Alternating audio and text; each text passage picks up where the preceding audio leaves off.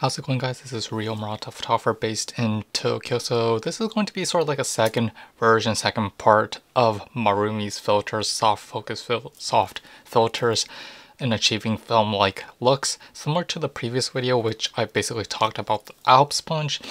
This filter this time is called Natsu Punch, compared to Alps Punch, which uses two soft filters and combining them, slamming them together like a sandwich. Natsu Punch actually uses two soft filters. In addition to that, they add a tinted glass sandwiched together to get all those goodies.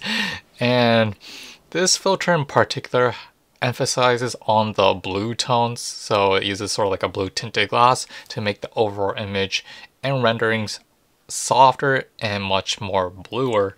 So in my previous video, in the Alps Punch video, I talked that it has sort of like a cyan green and orangish tint, sort of like a nostalgic like filter type of image. However, this filter, the Natsu Punch, which I am going to be talking about, has the soft focus effect, but it has much more emphasis on the blue and cyans.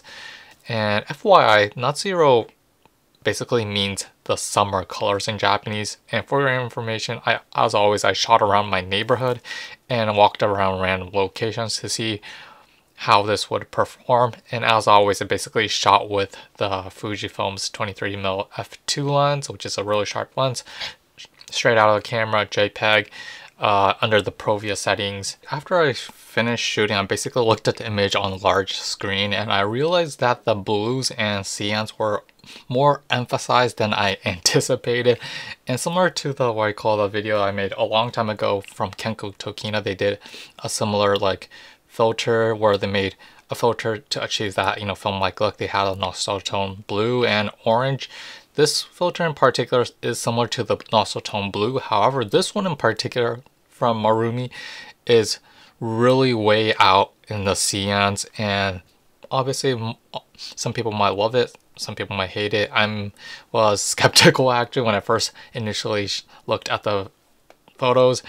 To the Alps Punch video that I made a video on in the last week or so, same for this filters. If you underexpose, the image will look really muddy. However, if you sort of like overexpose, the what I call the effects of the filter will start to not disappear, but it will remain. However, not to the extent where it's like super cyan and blue. However, if you expose perfectly, the image as a whole will look really in the cyan and blue tint is really obvious. And this sort of like goes into your personal preference. If you really like bluish type of photos, if you're into those types of photos, this is a great filter.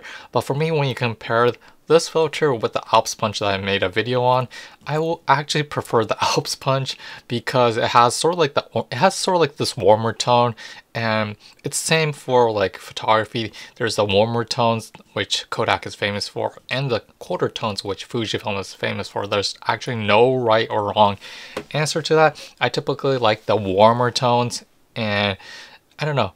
It might be because I'm an isolated guy and I don't like being in the blue zone most of the time. But I enjoy shooting with Fujifilm, but it's not too extreme in the the colder side of the color spectrum. So this is more like the personal preference kind of thing. And I'm going a little bit off topic, but yeah. Keep note that you guys probably know Marumi is a company that is dedicated towards making filters. And most of their filters are for work purposes. Their ND filters are really good. Their CPL polarizer filters are widely used among professionals, and they have like so many like special effects filters such as macro, starscape, astro type of photography type of filters and stuff like that. And they have like so many actually. And this is, I guess, they're sort of like, I don't know, trying something new, I guess, in the field of like photography, because there has been this sort of trend going on where manufacturers are trying to like make filters that sort of imitate that sort of like film-like look. And I guess this is sort of their like offerings for not the masses, but for a specific part in the photography community, because there weren't these types of like products in the past. So And I guess they were sort of trying to get into bandwagon of trying to like provide some kind of solution for people who wanted to achieve that look. And I guess 2 of their products that they released have had a sort of like an impact, especially in the Japanese community. So yeah, it was a really great experience like shooting with this filters. Will I be shooting with this filter all day long? I'm a little bit skeptical, because after I finished like shooting with these 2 filters, my eyes seem to get bugged or something like that, because everything is like not in focus. And this is something I realized after shooting with the second filter, the Natsu Punch, is that I guess the closer the subject, it's easier to get in focus, but the more like infinity type of photo, so if the subject is really far away, like everything looks out of focus in my eyes. And I don't know if this is like what they were going after, or I don't know how they managed to keep up with their optics, or how they sort of like constructed this lens to not lens but this filter to perform. But it's like something I realized. And obviously this is not gonna be like meant for work purposes, because it's not like sharp at all. But for me, who sort of like shoots lenses at my workplace, where everything has to be focus, has to be, you know, perfectly like sharp, this is sort of like one of those moments where I could take a day off and just have fun just in the world of photography, and basically can casually shoot whatever I want. And because digital exists nowadays, we can basically shoot as many photos as we would like, and I don't know, we can test, trial and error, and fail, succeed, and the more we do it, we'll probably get better as being a photographer. So I keep going off topic, but it was a really great experience like shooting with this like filters. And yeah, so yeah, hope you guys enjoyed this video, and if you have any questions, I'm happy to reply. And I actually, one of my viewers actually said that if they sold this filter internationally, and I basically contacted them, and they said that they don't, like Marumi themselves officially stated that they don't have an official website to sell products online. And I said to myself, what the heck?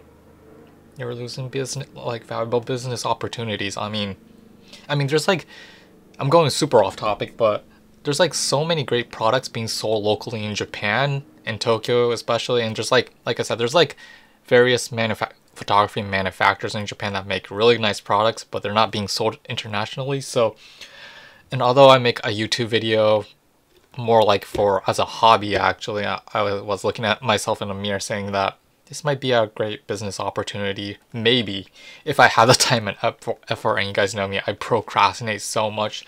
So maybe if I have the time, if I don't procrastinate, I might try making a sort of like a website where I will try to sell products that's not being like sold internationally, unless if it's not on eBay or something like that. So like those products or so.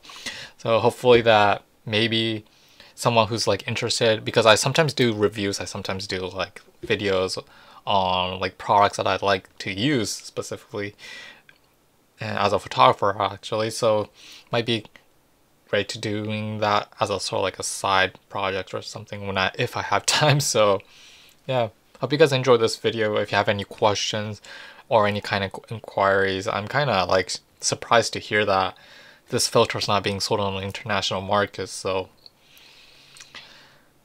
I get more jobs, more things to do. Oh no. So yeah, we'll see you next time. Peace out.